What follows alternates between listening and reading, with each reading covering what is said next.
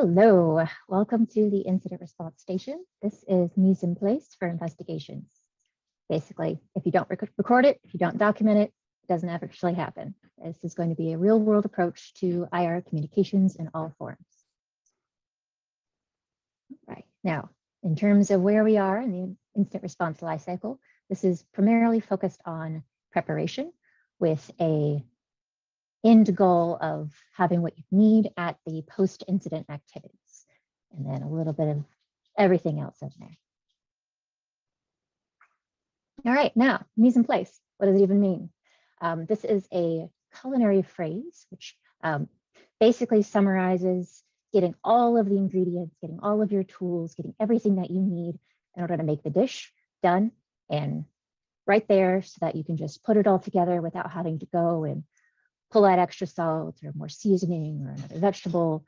It's getting everything in place ahead of time, so that way the actual cooking portion goes as smoothly and as quickly as possible. Now, this is separate from what I would consider general project management and general restaurant management. So this is going to be focused on, for the analyst, for you, what does it mean to get everything situated, get everything laid out ahead of time, so that way an investigation goes as smoothly and as efficiently as possible. All right, preparation, hindsight. But before you can get everything set up, you actually have to know what you need to get set up. What I recommend doing is go through what you normally use on a day-to-day basis, start adding a list, compiling it over time, and then kind of go review it. Group it by incident type, group it by the different tools you kind of need. And hey, if I do a phishing email, I'm going to use these 4 tools. So I'm going to make sure they're all grouped together. I need to make sure that I have access to Active Directory. I need to make sure I have access to the email servers. Getting those checklists together will help you know what you actually need at the start of an incident, so that way you can just get going. All right, envisioning the end at the beginning. Now, the goal is to get everything that you need to get that final dish complete and perfect, but you have to know what is required at the beginning. So you need to know what your requirements are. So what are the information you need for reporting? What is the information you need for lessons learned? What are auditors going to be going through and checking off that you included in each individual ticket or incident case? Do you already have templates? Do you have playbooks? Go through all of the documentation, go through all of the requirements that you already have access to, and then compile yourself what you need to focus on during an incident. Now, if none of this exists, well, looks like an opportunity. At least write them for yourself. I recommend sharing is caring. Make the documentation, share it with your team, but at the very minimum, make it for yourself. It is absolutely worth the time investment. Now, the goal, what do you need as the incident is being worked? How do you need to prepare it? How do you need to format it? All of that kind of stuff is what you need to be thinking about before an incident is actually happening, before the fire is, on fire. All right, some helpful tips and tricks. Clean as you go. We've all heard this. Taking the extra 20 seconds, a minute to write something down or clarify it in your own notes during the incident is worth the time. It's difficult when everything's on fire to take that deep breath and go, hey, maybe I should add in a little tidbit here next to this IP address. Maybe I should write out what I think about this particular piece of log as I'm looking at it. That saves you so much time. Like, as it's fresh in your mind, write it down. Then, personal pet peeve, if you have a abbreviation or non-standard, or honestly, any abbreviations, acronyms, explain them. Go through and write them out, at least at the beginning. If you don't want to put them in each individual ticket, make sure you have a little mini dictionary. So that way, when audit time comes around, QA time comes around, you just give them a little cheat sheet to how you explain things and then be done. The auditor prefers it that way, and I'm sure you prefer it that way. All right, now, biggest and most important thing, write your notes like you're going to get hit by a bus. Write your notes like you're going to get amnesia and you're not going to remember a single thing, because I know I'm not alone in this. Sleep is like a little reset button. Once you go to sleep and it's like, hey, I don't have this fresh in my head anymore. It's not all laid out in my head and this nice, cool visual thing in the back of my mind. I've slept, I've moved on, I'm going on to the next hair on fire incident. Don't memorize what you can document. This is one of my favorite sayings because it's, let the computers do the work. There's search. If you are someone who memorizes everything you get your hands on, power to you. Keep doing it. This is for, the rest of us. All right. Looks like you're trying to do things the hard way. Can I help you out there? Short keys. Speaking of abbreviations and acronyms, make hotkeys.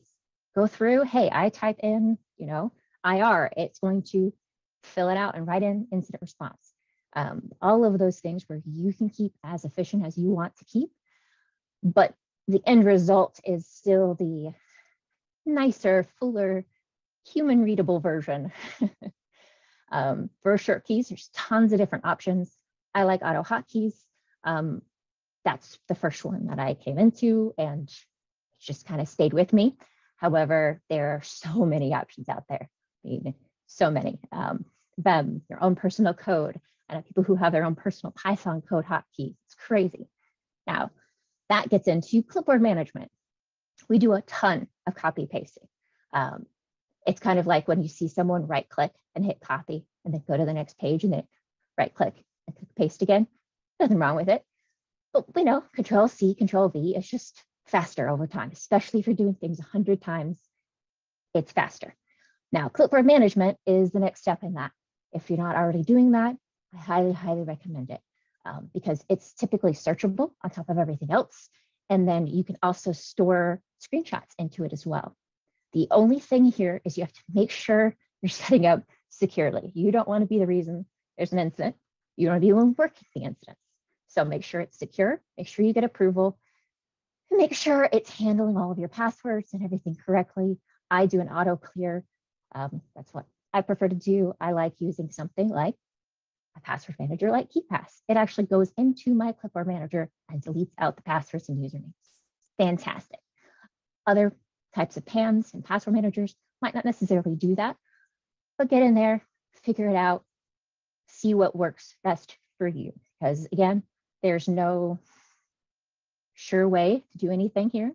The goal is to think about what you need during each incident and the tools that make you faster and better. Now, getting into actual incident response work, building a timeline framework. And I specifically say framework here because no two timelines are the same. No two tools handle the same way. Unfortunately, there's no two time zones or timestamps out there. If you're one of those lucky people who already have a centralized logging tool and everything's already standardized, pat yourself on the back, go grab a cup of coffee. This is not for you. Time zones, if you can't already, insist as much as you can to stay with UTC. We've all run into problems, those of us who've been there a few years, with local time zone conflicts, things like ingest versus actual, all those types of things, knowing that your time is an actual source of truth and making sure it is one standard and you know what it is. That consistency saves you so much time and headache, no pun intended. Now, formatting. All right, it doesn't really matter if your org has a format that's preferred, use it. Don't reinvent the wheel. But other than that, pick something that works for you. Pick an IP, geolocation, usernames, host names, goes on and on and on and on and on. Pick a way that you want to format something and then stick with it.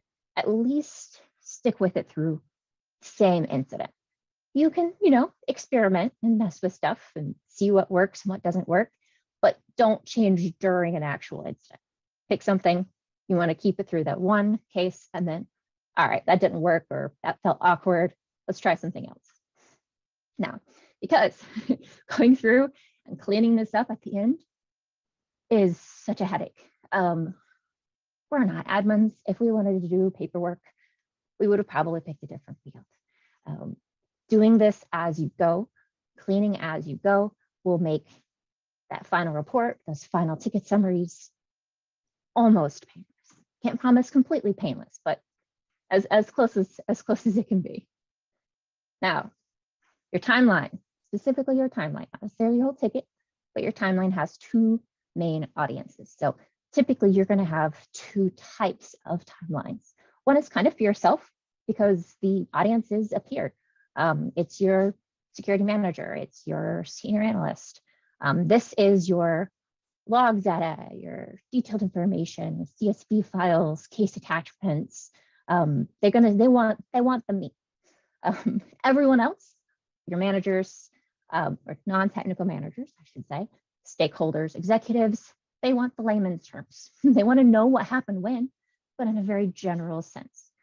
So this is more of a timestamp, single line of data. What happened here, then this happened, so on and so forth. That way they can kind of get an idea of what happened without having to figure out microseconds, because that's never fun. All right, I've said this before, but I'm going to say it again. Let the computers do the work. That's why we created them. That's why we love them. If you can think of any, there's going to be an actual DFIR tool that does the work. I'm not going to get into the whole giant list of different tools that do timeline work based on events, based on different types of logs, CSVs, all kinds of cool stuff. There's a ton out there.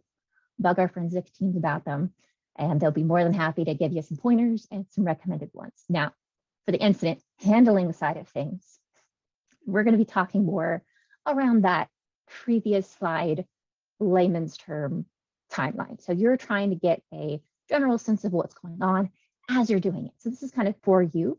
So you can kind of keep that timeline in your head as you're going through and scoping, as you're going through and doing that analytics work.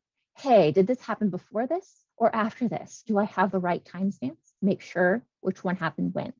Now, there's nothing wrong with plain text. Markdown, it works. Can't really sort, filter, but it works. If that's something you want to do, it's going to be a little bit slower, but again, it just works. Excel has its place, but we all know Excel and time are, they're friends. They're not really close. They misinterpret each other entirely too often. But if you can get it to work, it will work for you. There's some more fancy things like Jupyter Notebooks and something like Mise, which is kind of like an embedded Excel spreadsheet into Jupyter Notebooks. Super cool if you're into that kind of templating. Then living off the land is what you got. If you have a central logging tool or security software that does this type of work, figure out what's there and utilize it. So things like this timeline in Microsoft Defender, they've got this cool new feature where you can flag individual events. Super neat, super hyped. It's something I've been wanting for a while. Having a local instance of Slug that you can just dump the relevant files in and logs as you go, and it'll just build it for you. The same thing with local version of Kibana. Alchemy has some really cool filtering. There's some ways to do custom tables and all kinds of fun stuff once you get into it. But figure out what you got and use it. All right, now it's time to take a look at what it actually looks like when we put a timeline in place based on our kill chain. All right, and here we go. Now, the incident premise for kill chain 1 is a kickoff from a potential phishing issue. Now, we've already had our forensic team go in and pull all the information and then provide that to us. So we're actually working from a already existing technical timeline and forensic analysis that's already been completed.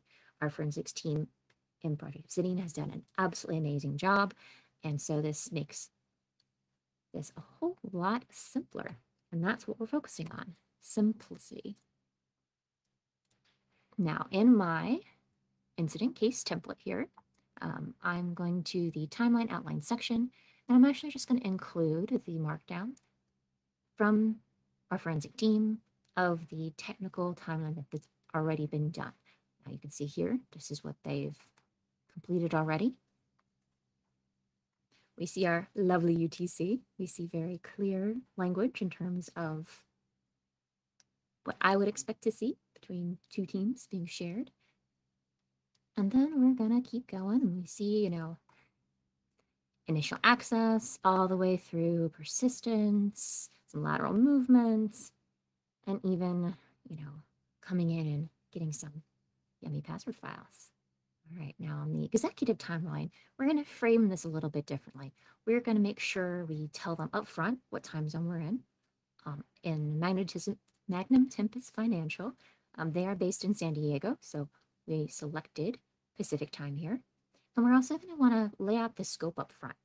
Know that this didn't happen over multiple days. This happened over a fairly narrow time frame.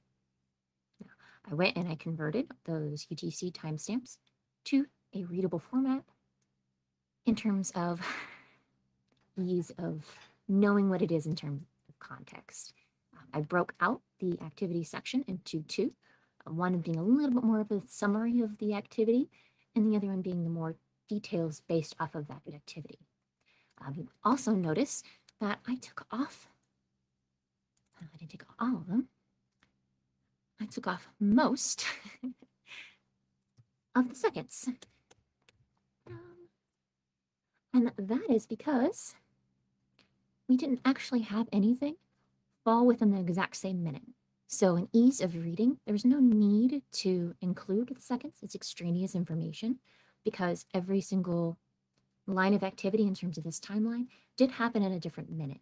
If I had any duplications, I would have actually kept all of the seconds because then you have that consistency through the timeline. But since each one happened in a different minute, we can go ahead and cut those out, make things a little bit cleaner. Make sure that the format all looks pretty consistent. So all of the file paths are in quotes with a little bit of extra information at the end. And use the same summary type wording in each section. And you'll see that there was an unknown timestamp. And I put a caveat here. I can, based on my experience, I can look at this data analysis and know when this occurred. Not 100% granted, but pretty dang close. This is where in the timeline I would presume this activity occurred. So I put it there. I make a little caveat and I put my little notes saying, hey, I didn't have an exact time frame, but based on my experience, this is where this was, and this is why I think so. And that is about it. Let's get back to the presentation. All right, now gone through timeline, you kind of get some tips and tricks. So what do good notes look like? All right, it's receipts, it's COIA, it's making sure that you know what you know. All right, good notes. Everybody sleeps better at night. You sleep better at night. Your legal team sleeps better at night. Your manager, your CISO, your C-suite, everybody just is calmer and more chill when they know that they can open up an incident and actually understand what's going on.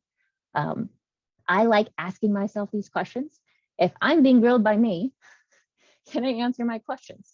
And sometimes the answer is no. And I need to be like, okay, I'm going to take a step back.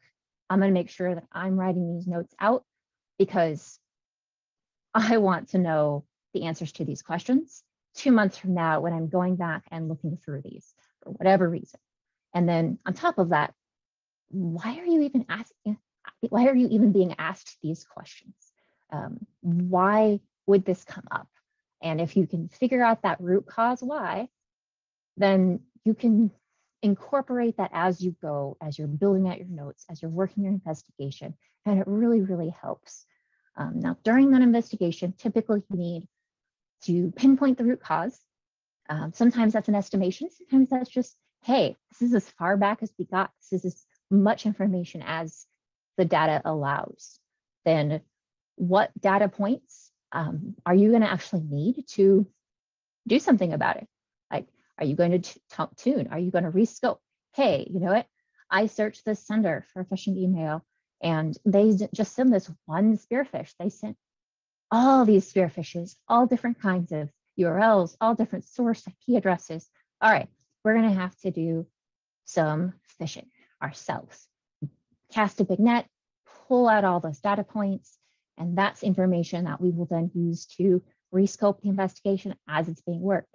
That's the information you're going to take and, you know, bundle up in a nice, here's some opportunity for tuning. Hey, why did this happen? What could we do to prevent it? But we can't even do that if we don't have that data. And then finally, lessons learned. It's kind of nice as you're going through the investigation to be like, hey, you know what? I really wish we had a way that someone could just press a button and it just reports the email as phishing, because then that first person who just deleted it would have been able to just hit that button and then no one else would have gotten phished. It would have been amazing. Now, writing that out as you're going through your lesson, as you're going through the investigation, it doesn't have to be a lot. It can just be, hey, I see a user touch this email before anyone else. We could have stopped it further upstream by putting some tools in the hands of our users. That's a way to lessons learned. You don't have to go in crazy detail. It can just be a simple note to self, so that when you are going back through your investigation notes, you can have that little ding of a light bulb and go, oh, yeah, let's see what that entails and actually flesh out the lessons learned and the potential solutions to help you not have to do all of this work again. Now, basic core for good notes. If they can't explain why you did a thing, you need to include it. You need your reasoning and your proof. If you purge an email, why did you do it? Hey, it's a fish. Okay, well, right. I closed the ticket. All right, well, why did you close the ticket? It was spam, not phishing. Can you tell me why? Tell me why you think that this is what it is. It doesn't have to be a lot. It doesn't have to be going deep into the weeds, but it does have to have enough so that way, again, you can answer these questions. All right, because notes are for your protection. I mentioned that this is CYA before. If something is missed or you make a mistake or your train of thought just completely misses a loop, which happens, it is perfectly normal in SOC land, someone else should be able to read through your notes and read through your tickets and go, oh, yeah, they just didn't know, they weren't aware of this. So this is something, lessons learned for the investigation. We'll give them that training. We'll, hey, make sure you check this next time and it won't happen again. But you're not going to get, no one's going to be upset with you. No one's going to be cranky or at all. They're just going to go, oh, hey, yeah, I see exactly what you did. Just next time when you get to this stage, you know, make sure you include this. That's it. And you're like, oh, cool. Learn something. You know that I'm not going to do this again. Everybody's happy. And then bringing up audits again. If you're having to pull from memory to answer questions or go through your lovely, lovely rough saved plain text notes, we all have them, notes of shame, you're not going to have a good time. It's going to take a long time. The auditor's going to be mad, fat, and sad, schmad, and miserable. You're going to be sad and miserable. It's just not a good time. Make sure your notes are there and thorough, so that way you're not having to stop doing incident work to go and talk to an auditor about an incident that happened 6 months ago. Your notes are your save button, because as you're going through the notes, especially those of us who work, you know, very weird hours or have multiple shifts, or people who have weird off days, or that lovely 24/7, 365, we got some fun split shifts. Your notes are your save button. If you are compiling all of this locally and you're not adding in comments to your ticket or into the actual incident case, and something happens and, you know, an emergency pops up and you're gonna have to go deal with your kid, or anything that could possibly happen, someone else is gonna have to go and reinvent the wheel and go through from the last thing that happened that you actually notated and power through it themselves. If you are saving as you go, sometimes they even set a timer on it. Just like, hey, every 10 minutes, I need to go and write a quick blip on what's going on. Different time frames for different severity. You can get pretty fun with it.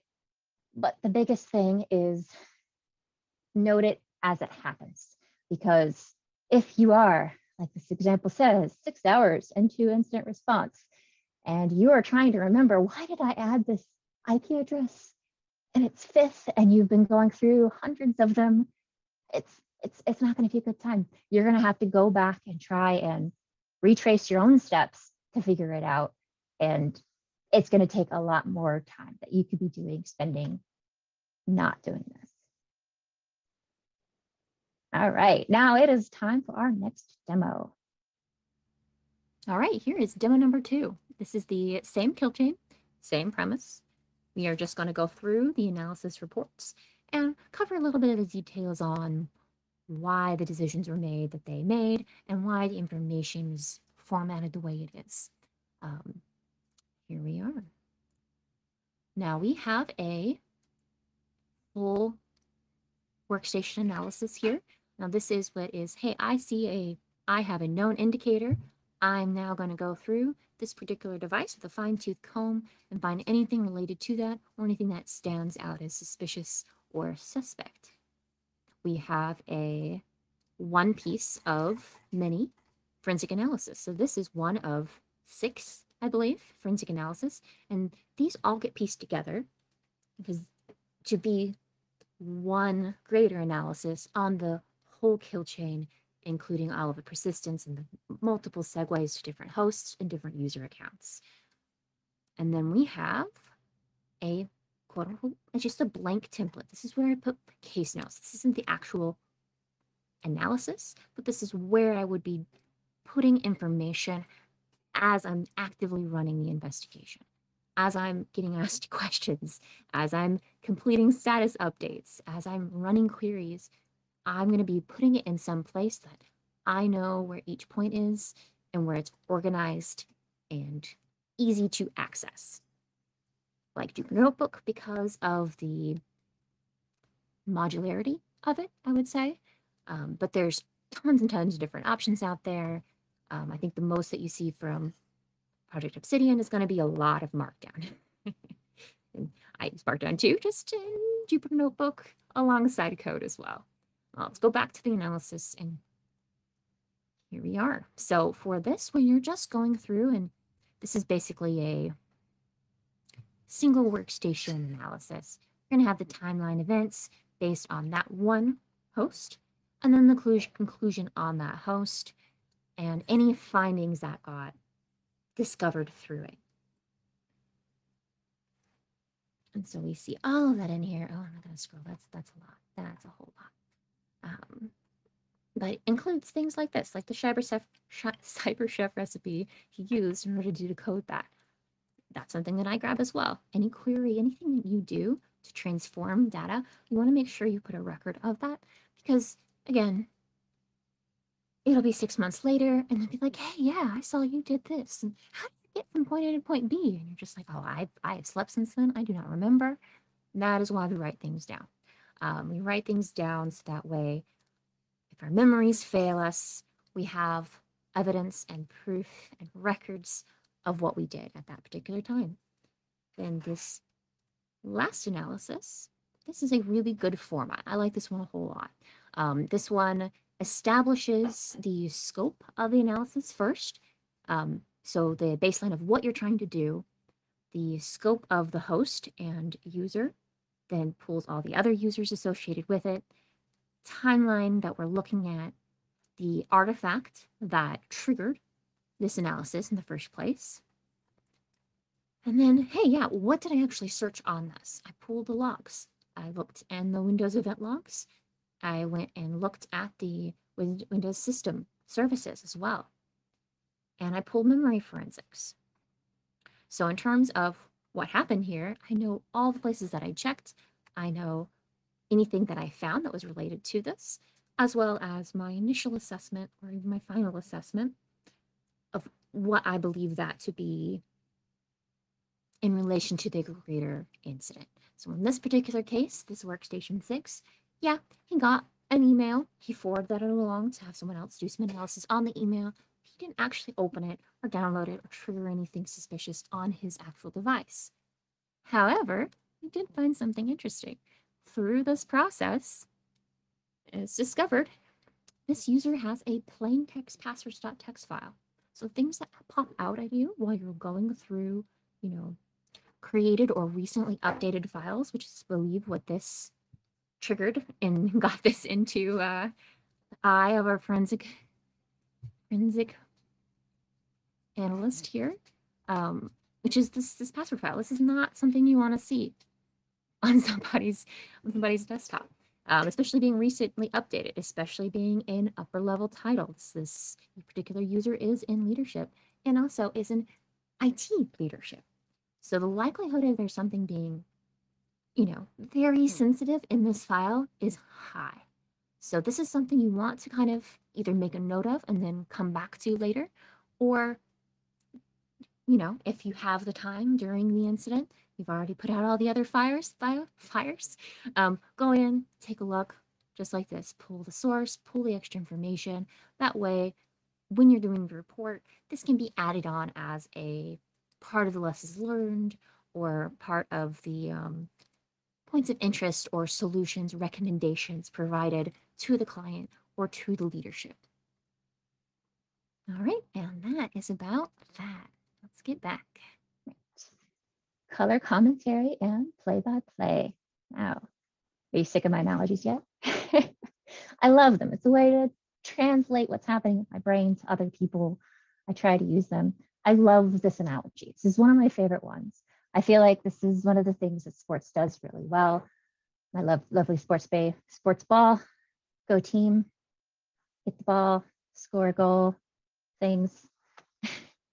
There's usually two announcers. If you're watching a game on TV or you're listening to it on the radio, you're going to typically hear two voices with every game there is. Sometimes there's more. There's always at least two. Now, one of them is considered the play-by-play announcer. They are describing it as it happens. If you are not watching the TV, if you're just listening to it, you can actually follow along with them and know what's happening at any one point in time. It's that simple. They're just describing it as it happens, literally what's happening. Now, your other person is our color commentary. Color commentary, I can speak. All right, they're going to provide additional information around the players and the actions. They're going to be doing things like, hey, what is that coaching decision? What's the context around the actions that are actually happening? This person missed a goal, but he had an injury. All those types of things where you're adding additional depth to the actual literal things that are happening as it happens. Now, the reason why they do too is because it works. It's a really effective combination where you have your facts laid out right alongside someone giving you more detail and more personal opinion, or most of the time, expert opinion, call it that. And then you kind of get what you need out of it. You can be both, a newcomer to the game as well as, a super, super intense fan and understand what's happening and get as much or as little from this type of commentary as it's actually happening. It's pretty effective, and there's a reason why it's super, super common. Now we apply that to notes. You're going to have your color commentary and you're going to have your play-by-play. Your color commentary, typically, you're going to want to restrict this to just your team. You're not going to want to have this visible outside of your security team or your SOC team or SOC department. It depends on what it is. You know your group best. Make sure it is an internal discussion, but it is important to have it because that color commentary is how we can talk to these different ideas and understand the depth. And okay, this is the why behind this, but it's kind of, we're only like 80% sure, so we're not going to like bring this out to the whole public. You're going to keep this internally, but it's important for especially newer members or people who aren't doing incidents as frequently to have that extra information, because that way they can learn from everyone else's work. It's really, really important. Again, be professional. This isn't color, doesn't mean color in terms of, colorful language. But you include your honest professional opinion. Some tools out there include GIFs and all kinds of fun stuff. But the idea is that you're adding depth to the facts, background, interesting pieces of information. All right, enough on that. Then we get into play-by-play. I want the facts and just the facts. You're going to need neutral tone. We do not want any extra drama. We don't want someone panicking about, some intel tidbit that you included in it. This is the order of events. This is the order of operations of what happened. Here we are. Now, the different types of this typically are status updates, shift reports, pause summaries, and client updates. Now, so you're not always going to be doing this depending on your role, but these are the three most common types of external facing communiques. Now, be very, very, very careful that you know who sees what. Make sure you test it. Make sure you know that there's two different types of ticket notes, and one is internal, one is external. Always double check before you post stuff in, because you want to make sure lines are clean and the people who get the information are getting the exact information that they need and nothing more. All right, speaking of, we're all Vulcans here. All right, outward facing notes, no opinions, only facts. We know that something's a breach. We know that something's a compromise. We can tell that someone from Russia logged into this user account.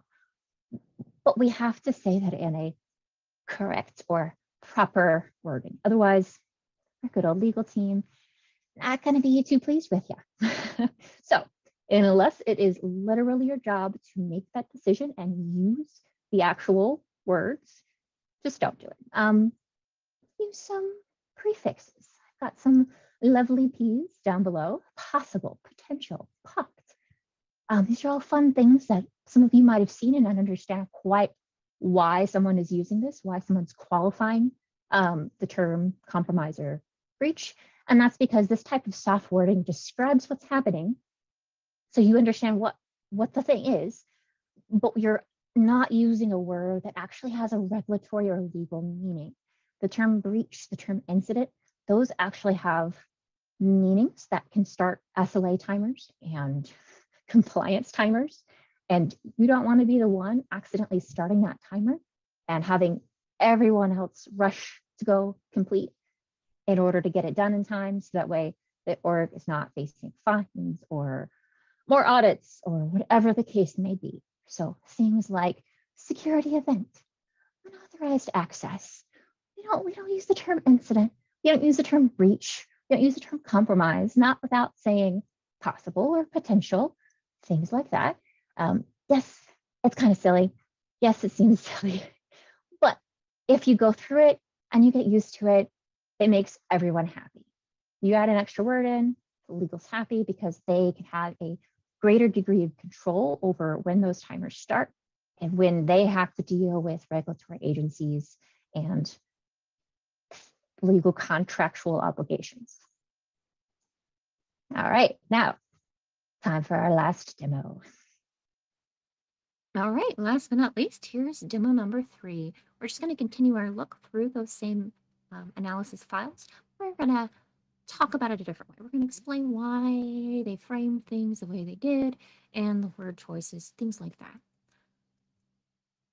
Right, now let's get back to where we were on workstation 6 analysis. Now, the framing of this, like I mentioned, this is really nice, but the reason why is to be like, hey, this is what I'm trying to do. I am trying to review it and identify indicators specifically for the compromise. And then we're going to, at first, this is a baseline. I really love this. Like, I think this is really good because you're setting your expectations up front. Like, hey, when you're reading through this, this is what I am attempting to do through this document. It's very, very important. It's the reason why they've got the TLDRs at the tops of things, why you have summaries, because it really helps set the tone for the rest of the document or the rest of whatever it is that you're trying to do. Now, clearly, again, states the scope. And then this is a little bit of color here. So like, yes, here's this. It's important to review the users. This, we know that this is the user and this is the workstation that we care about, but we are going to pull the users associated with this time frame that we're aware of and this particular host and make sure that we're, covering all our bases. We have a good timeline. I like the wording on this because this is very, I have to say warm. It's a way of summarizing the event without making it a little bit too clinical. Instead of being like, log on, Karen Mootons, this is what they did. Here we are. The making things into sentences really helps people picture things in their heads. And that's what we're trying to do here. For a timeline, especially a kind of a summary timeline like this one is, you want to be able to read through it and kind of have a picture of in your head of the point A to point B to point C and be able to have that visualization, which is really important. So like emails, hey, what not to do. These are summaries and all of this information. We have those email comms, we have those logs, and those are available to us. But this is that nice summary. Then when we go through each artifact and the properties of those, there's really nothing much to do in terms of color. This is facts, like this is the thing. But when we get into log review, this is when we are doing some interpretation. So hey, we looked at the Windows event logs. If you're in security, we see something odd, but it's not that odd, and it's not, we can't link it to the rest of the kill chain. So here's the fact, and the assessment of that fact is, yeah, it's not good, but it's not necessarily malicious, and this nothing substantial makes that exactly right. Like, yes, this is unusual enough to where I'm going to include this in my analysis, but I make sure that, yes, I don't see that this is related to the greater kill chain events, because that's the goal, right? Because that's what we're trying to focus on. Continues the same thing on Windows systems. Hey, yeah, I'm seeing Defender is running. The assessment is unlikely malware is on there. Memory forensics. I went through all the memory. I didn't see anything suspicious. This miscellaneous concern, great wording, by the way. It's not necessarily a security incident itself, but this is definitely something we'd want to include in our notes. Probably maybe like ask your manager, like, hey, while I was going through this, I saw that Brad has a plain text passwords file on his desktop. Just was right there, couldn't not see it. Can you mention something, or starting that conversation so that way things that could be a potential risk to the organization, like a plain text file or an IT manager or director, I believe, you're going to want to get that addressed, because while we enjoy investigations, we also like sleep, so gotta balance those. Gotta balance those two things out. All right, let's get back to it. And it's all at once. This is the TLDR of everything that I just went over. Preparations and lessons learned are not just for the organization as a whole. An individual analyst can get just as much out of those, if not more, and it will help your work quality. And honestly, it'll just make you less stressed. It'll make you more confident, and you'll feel better overall handling tickets and handling incidents when they happen, because you'll be prepared. You'll feel like you actually somewhat know what you're doing when everything's on fire. It's great. These mise in place kind of self checklists can help you identify all of the stuff you need ahead of time, so that way you can address those gaps before they become blockers during an actual incident. And then UTC is best time, always. Best girl UTC is the best. Write what you do, and you think as you do it and think it. You want to stream of consciousness your notes and then tidy them up a little bit, put them in your ticket, and smash that save button. That's going to keep everything all nice and tight. And then if you need to actually hand off an incident, you're not spending an hour trying to summarize your notes or go through everything and hand it off to the next person. It's already there. You're like, oh yeah, no, let me just finish this last little segment and hop that in. Now, of course, be nice to your legal team and they will be nice back. I promise. They're not scary. They're super chill people. They just have an entirely different set of, what's the term? Obligations. There we are. Obligations than what we are focused on. And if we can make them happy, they will then have our back when the time comes. And it's very handy, I assure you. Okay. References. Only had the one from Mise from Wikipedia. And we're done. I want to thank you for listening to my recording on note taking. I'm impressed that you made it this far. It's kind of a boring topic. It's kind of everywhere though, and I feel like it's super, super important. So I want to thank you again. And if you want to join the conversation or you have feedback or strong opinions, go ahead, hop into Discord, let us know. Thank you again.